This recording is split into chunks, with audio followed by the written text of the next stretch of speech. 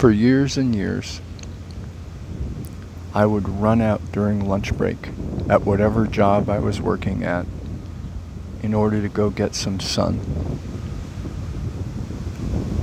I'd search anywhere in the neighborhood because I tended to work in Manhattan where there was a bench or a little park or somewhere where I could somehow inconspicuously take off my shirt.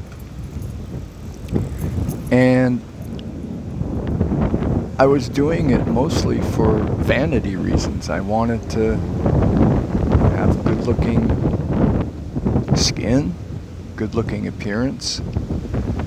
And the irony is that recently I've discovered a whole mountain of research that is increasingly showing how many diseases are associated with low levels of sun exposure.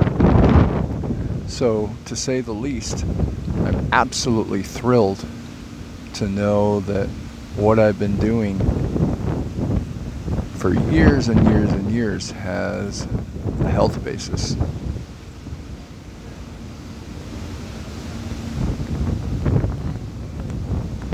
Right now I'm on the East River in Astoria, Queens, in my favorite little spot here overlooking Midtown Manhattan, and